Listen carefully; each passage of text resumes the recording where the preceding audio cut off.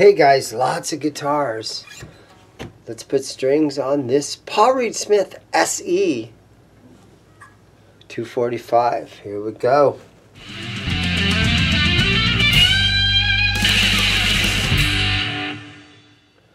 So this thing got sold to me about a month ago. And I took a look at these frets and they have a lot of corrosion on them. So right up in here you can see, maybe you guys can see, the frets don't look too bad right here. But as you get down this way, they are almost like, it almost looks like the EVO fret wire where they're gold. These things are so corroded. So I've got some fret polishing to do on this thing. And of course then it needs new strings. So let's get in here and see what's going on. Courtesy of my Ernie Ball Power Peg Pro. Keep this baby charged up.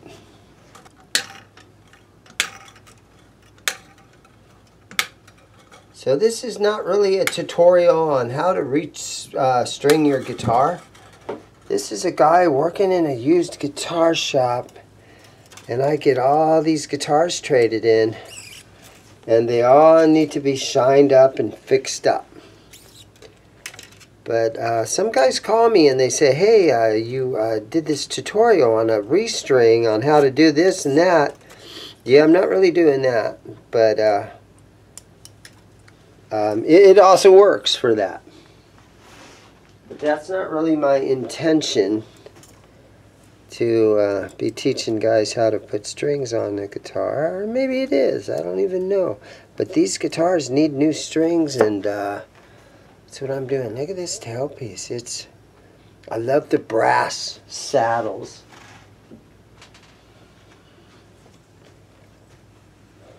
But yeah, it's got some corrosion on it. It's one wraparound piece.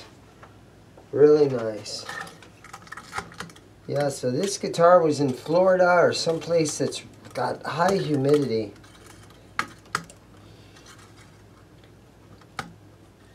Because these frets are not looking good. Alright, so let me take my fret guard. And I got some 1000 grit sandpaper.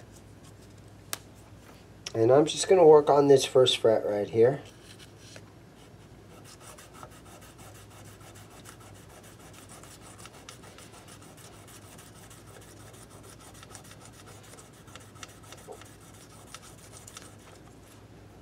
Okay, so I just shined up this fret right here. And it turned out real nice and shiny, and as you can see, as you go down this way, you see how almost brown these frets are. So I really got to get in here and polish all these frets. Don't know, beautiful top on this guitar. Look at that thing. But I don't know why the frets ended up doing that. But I think it's going to be easy enough to get these things looking good. So just a couple of swipes with the 1000 grit sandpaper.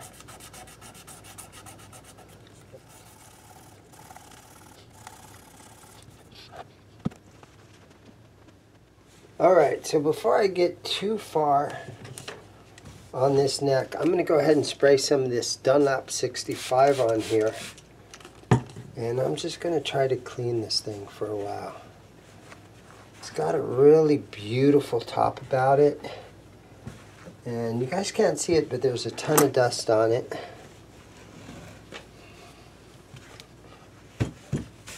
Looks like solid mahogany. Built by Cortec Musical Instruments, Indonesia. So Paul Reed Smith was an American, and still is, American guitar manufacturer. He's over in Maryland, right? It's like on an island off the coast right there in Maryland, where all the Paul Reed Smith stuff is built. But then, oh, I don't know, 10, 20 years ago, they started their import SE line of imported PRSs. And that's what this guitar is. So the Cortec factory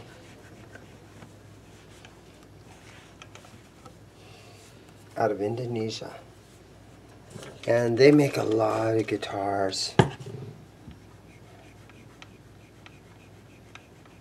I get a lot of Cort guitars from time to time. And the guitar Indonesian guitar manufacturing is very, very close to being some of the best guitars that are manufactured in the world. I know that all you guys don't want to hear that.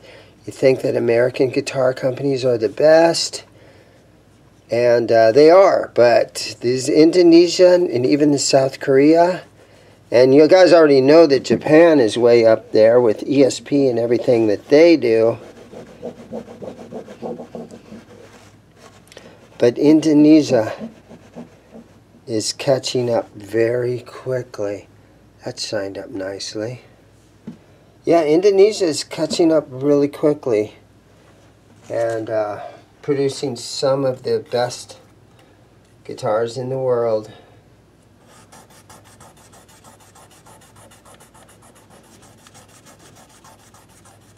And I hate to even say it, but there's some factories in China that are kicking butt and making great guitars. Eastman guitars, they got a great reputation. They're made in China.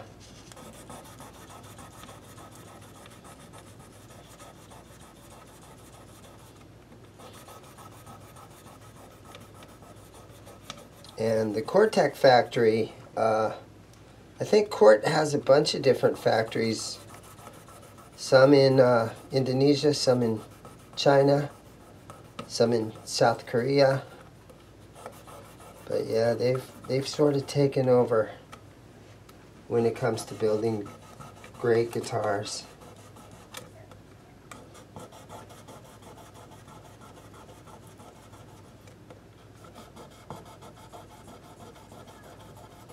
Yeah, I've never seen a guitar really do this though.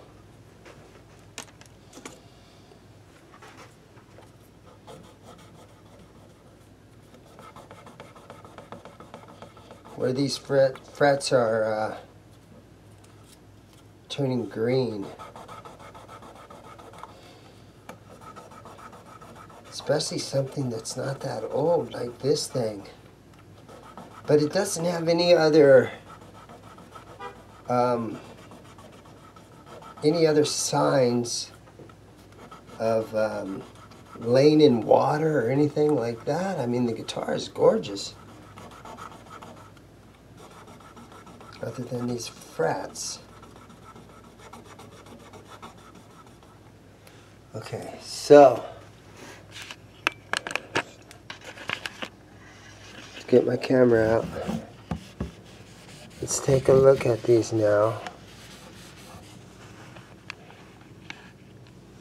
Got the bird inlays here. So what is this? 12, 13, 15, 17, 19, 20, 21, 22. PRS Custom 22 SE 245. So I think what the 245 is the scale length. So let me grab a tape measure. Alright, so I think what happens here is this scale length is 24 and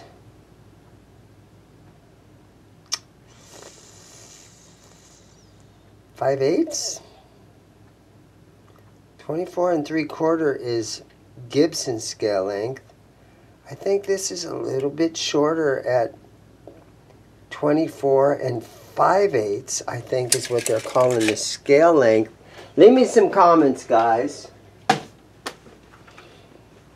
I think the scale length is a little bit smaller.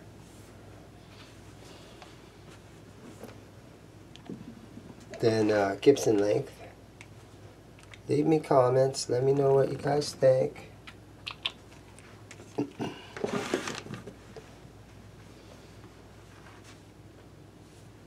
Okay, I'm going to take some of that Music Nomad and let it soak into this fretboard.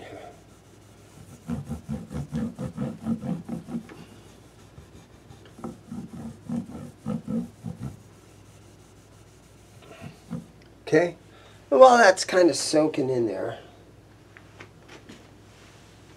I'm going to go ahead and we'll test the electronics a little bit.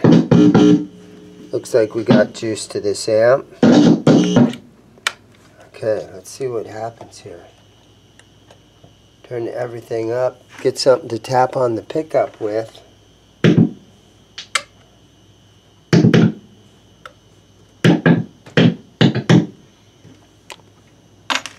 It's in good shape. So it's just a little strange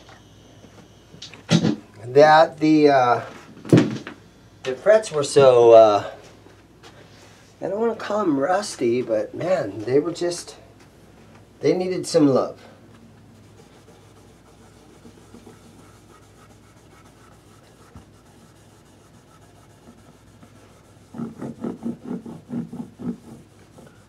I don't see any fret wear on the frets, and there are absolutely no fret sprout going on. So just one of those things where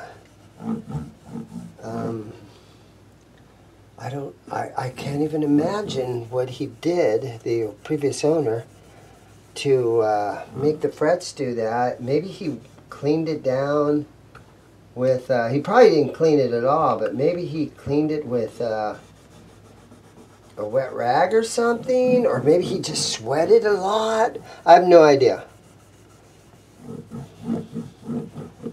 But the frets look really nice. I don't see any fret wear down here in the first three frets, fourth fret, where you would see some, you know, where you're in your cowboy chords and you get a lot of fret wear right in this neighborhood. I don't see anything like that going on. Let me shine another light on it. And well, one more time we're going to take the camera, and I know my camera work is horrible. I'm going to get in here and let you look at these frets now.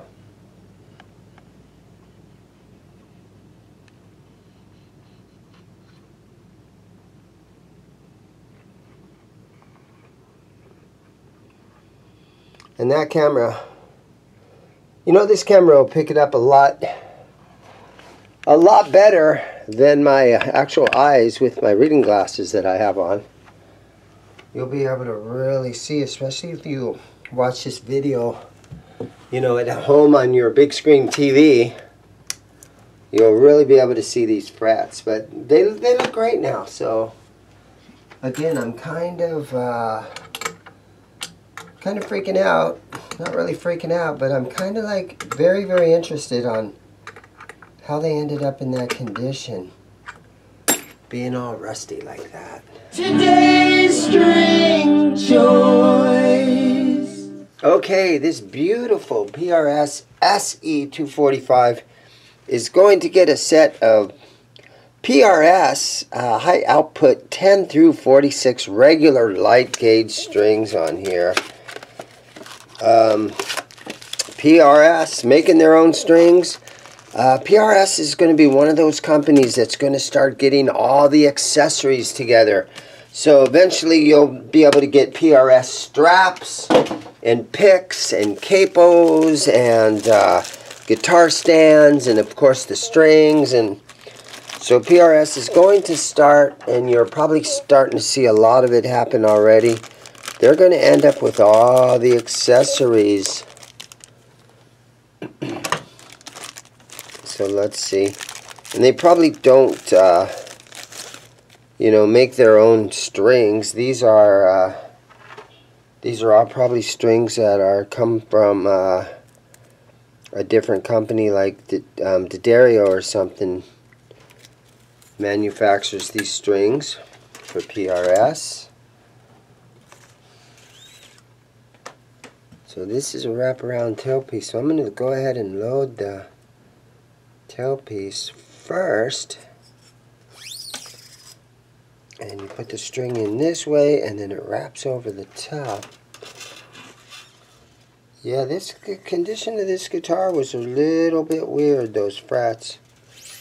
But they're all shined up now, and it looks perfect. And it's the next day now. I worked on this guitar yesterday, and it's the next day now. And it's almost like it's forgotten all that horrible corrosion that were on these frets.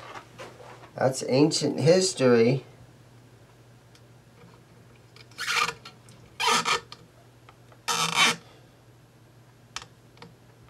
About right there is good. Let me get my string winder.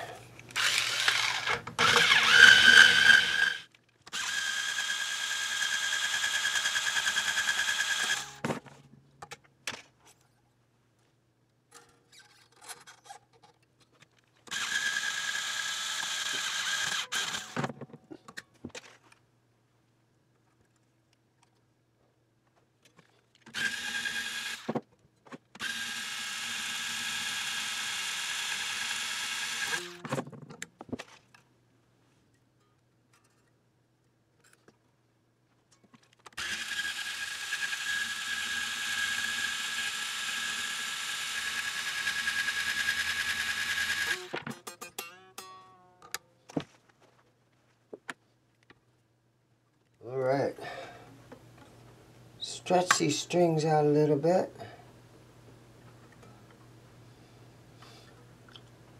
Just to make sure they get seated down in the bridge piece. That's such a nice looking bridge right there.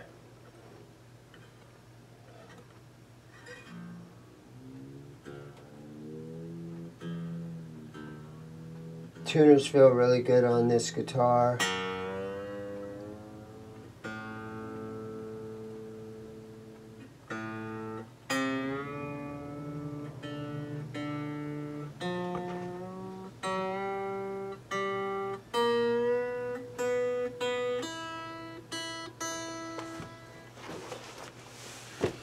Let's see, it's kind of heavy.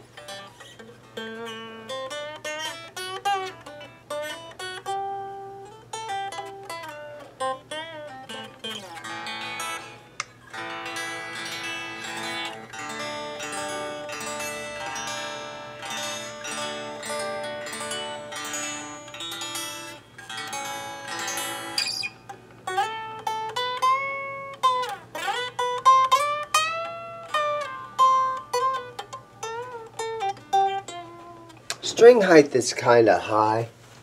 Let's take a look.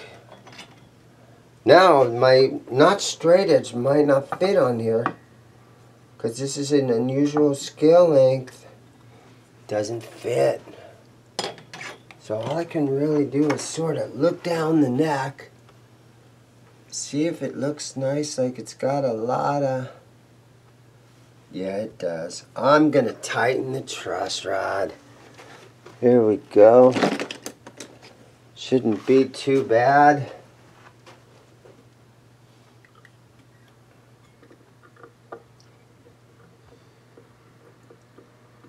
And now, you shouldn't necessarily need to loosen the strings to tighten your truss rod. But why make it fight so much, right? So we're going to go ahead and loosen the strings a little. Because these truss rods are rated at like, I don't know, 200 pounds or something.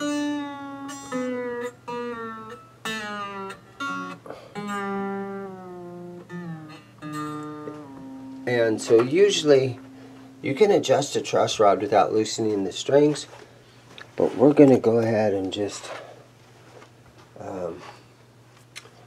loosen the strings a little bit. Let's see here. Let me see if I can get my camera zoomed in a little down there.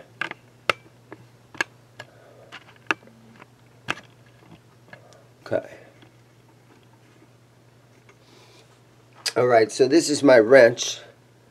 And I even put a little tag on there that says PRS. So let's get in here.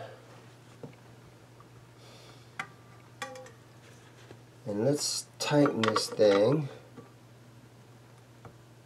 Oh, there's a good turn right there.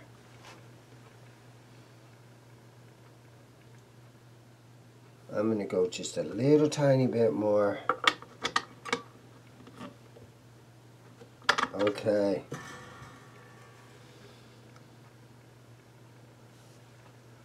That thing looks good. I have a feeling it's going to play really good now.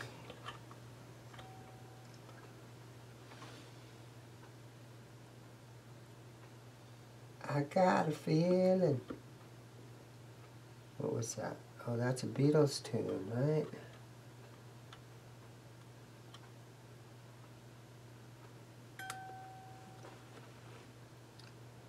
Okay, but let's put this little screw back in here that holds the truss rod cover on.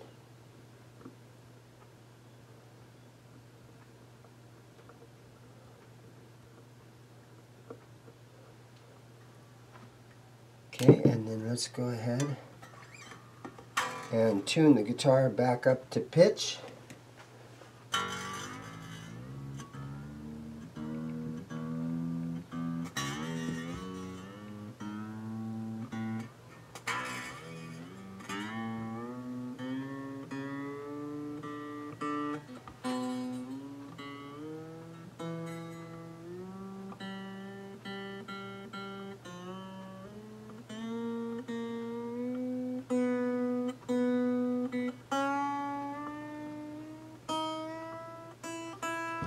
Okay, there we go.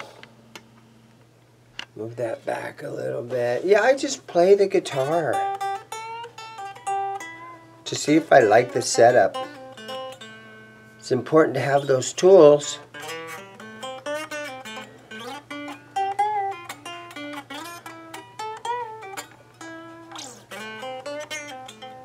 You know what? And now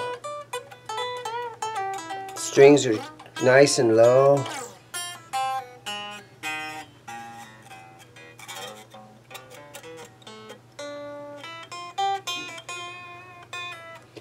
So that just that little 2 minutes that it took me to adjust and tighten that truss rod, now the guy that comes in and buys this guitar is going to be like, man, that guy set that guitar up, it plays like butter. That's what you want. You want your guitars. You want to spend that little extra time.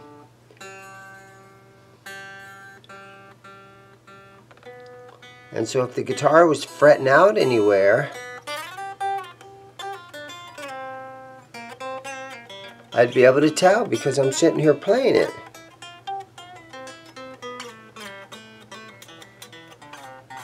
Wow.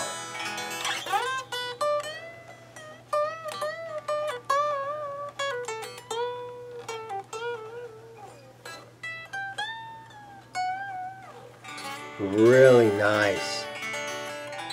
It's got kind of a fatter, chunkier neck on it, and it's got 10 gauge strings on it. And that's not really my bag. I like a thinner neck and I like 9s. But I have to say this thing feels really good. So I got some PRS stuff for sale. It's all SEs. But I think I got about 6 PRS SEs for sale now. So there you go, guys. Another beautiful guitar. She's got new strings on it. She's all shined up. Thank you guys for watching. I'll see all you guys in the next video. Do me a favor, like, subscribe. Patreon, if you want to help me make videos. I got a Patreon account. Look at my links in the description below. We have a Teespring link. You can get a ZIMM'S Guitars t-shirt or a coffee mug. You can, there's an Amazon link in the description. You can, you know, click that little Amazon link. And every time you buy dog food or a new pair of Levi's or a new pair of Vans or something on Amazon, you know, I'll end up with like 33 cents or something. But, you know, it all adds up. It helps the channel. I pay to have all my videos edited. I do not do the editing on these things. And so there's a little bit of cost involved there to do all the editing. So if you want to help the channel, those are the avenues that you can take to help the channel. Thanks again for watching. Go buy a guitar.